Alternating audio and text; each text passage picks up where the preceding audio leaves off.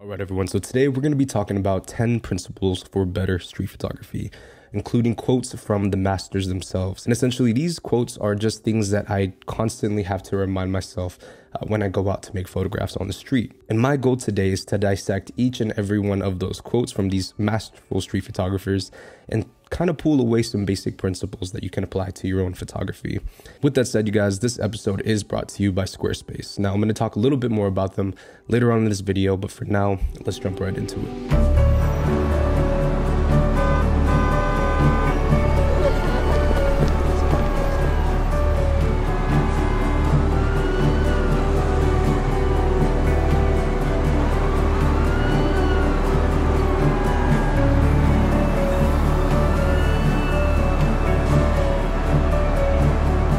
Your first 10,000 photographs are your worst.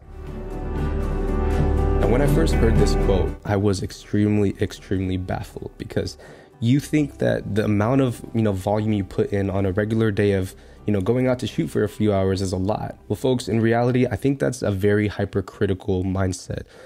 If you think you're going to go out every single day and make good work and come back with the most legendary images, you are wrong 100%. Now, when he says your first 10,000 photographs are your worst, he's not necessarily really talking about the numerical value of 10,000. Essentially, what he's trying to tell you is you need to really clock in as many photographs, as many hours as you can. And during that process of continuously clocking in, punching in with your camera, making photographs, clicking that shutter, you are going to learn a thing or two, whether you like it or not. And so this was a very inspirational quote for me when I first got started, because it allowed me to realize that, my photographs may not be doing well right now, but if I continue and I'm consistently going out and trying to make work and trying to get better and exploring, and even though I feel like I have surpassed 10,000 photographs, I still feel like there is a bigger goal for me to go out and capture. So it's really about volume and just going out there and trying to make good work. Photography is not about the thing photographed, it's about how that thing looks photographed. Now, kind of stumps you a little bit, right? It's not about the thing that's photographed, it's how it looks photographed. So what does that mean? Well, he's talking about subject matter. Now, my interpretation of this is actually very simple, and it's that it doesn't matter what is photographed, as long as you know how to kind of, use your techniques, use your angles, you can make any photograph beautiful. And I think that's what Winogrand was talking about here. Photography is not about the thing that's photographed, it's about how that thing looks photographed. And as photographers, you can really influence the way an image looks. If you're coming from a lower angle and, someone is towering over the lens, it gives that person authority. Or if you kind of look down on a subject and, they're looking up at you, you now hold the power and authority in that photograph. It just really depends on interpretation. And I think that's what this one comes down to. And to follow up on this, he actually has another quote that I want to include here that says, "I have a burning desire to see what things look like photographed by me." And this kind of further supports my theory into what he was saying here. Everyone has different styles. Everyone approaches scenes differently. And just because, somebody can make a photograph with their camera, it doesn't mean it's always going to look the same when I make the photographs. Whether I'm photographing near or far from where I live, I try to embrace a sense of discovery. Now, hear me out. Have you ever felt like you photographed the same places, the same streets, the same city consistently to where you feel a little bit bored of the area? If you do, this quote should speak volumes to you. My interpretation of this is that he's trying to tell you to be very optimistic. It doesn't matter if you're photographing in Cuba or if you're photographing in your local downtown. If you continuously think that you've seen everything on that street, and you lose that curiosity to kind of discover new things, to kind of have an open mind as to new things happening, naturally you're going to feel burnt out. You're going to feel very uninterested. And the way he says embrace a sense of discovery, he's trying to let you know to be optimistic.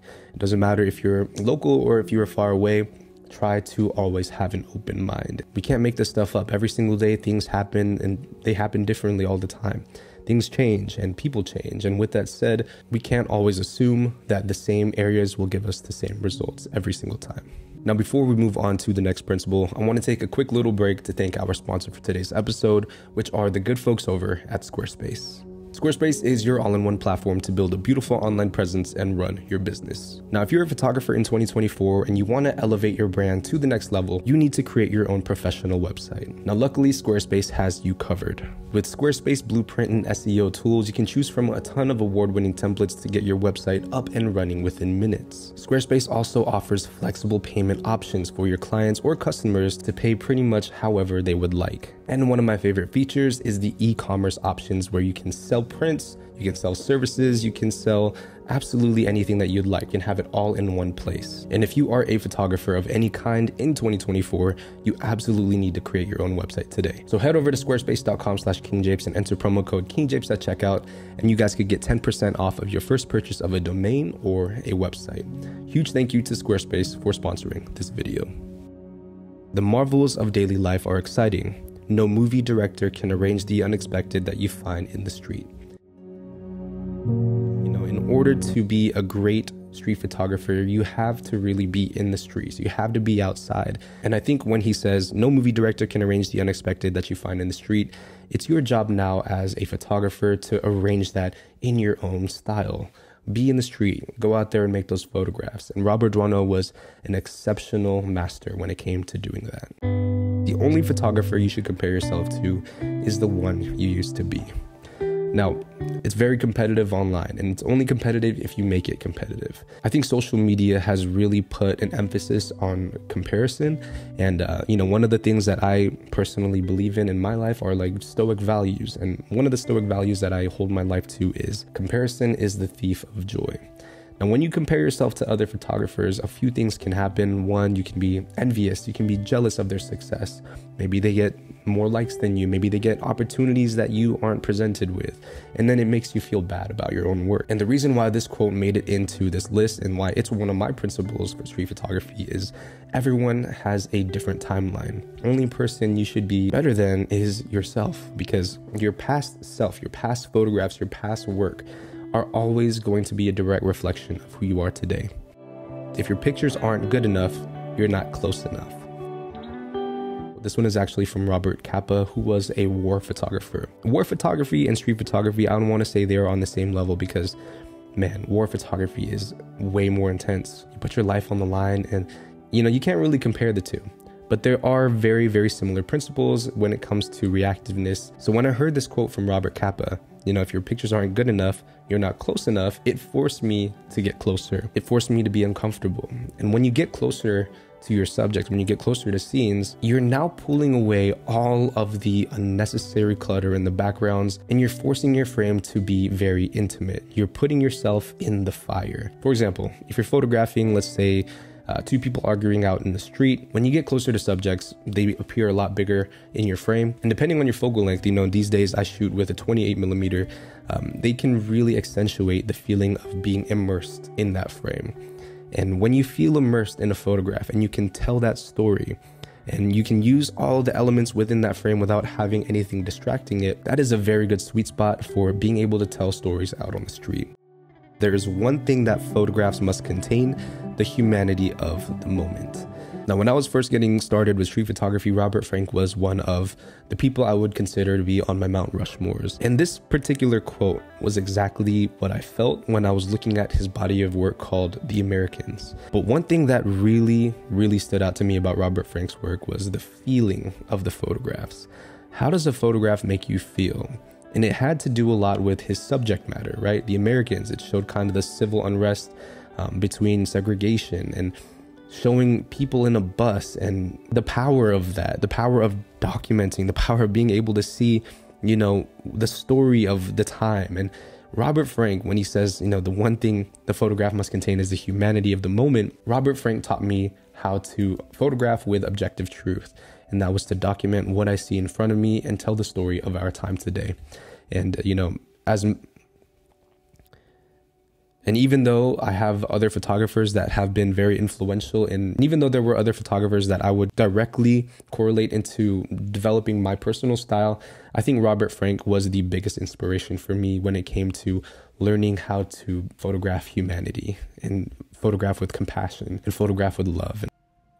You fill up the frame with feelings, energy, discovery, and risk, and leave room enough for someone else to get in there. This is the perfect embodiment of what a street photograph, in my opinion, speaks. You fill up the frame with feelings, right? And we just talked about feelings when it came to Robert Frank. Maybe people are happy, maybe people are angry. Energy, is somebody jumping around? Are people laying down? Are people sleeping? What's the energy of the scene? As well as risk, what are we about to photograph? Is something about to happen? And finally, leave room enough for someone else to get in there. Maybe someone walking in the background, a bystander. And I know we're kind of dissecting this principle literally here, should I say quote, but my interpretation of this is you got to consider the fact that things are going to happen, and it's up to you to identify each of these. Identify what feelings are in the photograph. Identify what are some of the risks that could happen. Identify if someone in the background is walking away and maybe making a funny face. All of these things are some of the best exercises you could do on the street. Maybe go out to the street with your camera, put it up to your eye like this. Don't make a photograph. Years ago, I made a video saying the first 15 minutes that I get out on the street, I don't even make pictures. I pull my camera to my face and I just look. How do people look in my frame? Are people angry today? What's the energy of the street? How are people feeling? Is there civil unrest? And then I get to work. Everything has beauty, but not everyone sees it. Excuse me, folks. This quote right here is, in my opinion, one of the biggest takeaways from today's video. But if you're gonna go throughout this video and take one thing away, please, please, please take this one with you. I always felt like, as a photographer, it's not our job to just click the shutter, advance the film forward. I mean, that's kind of basic. I think the photographer's job, though, is to learn how to see. You need to learn what is beautiful in your eyes and learn how to translate that into the world.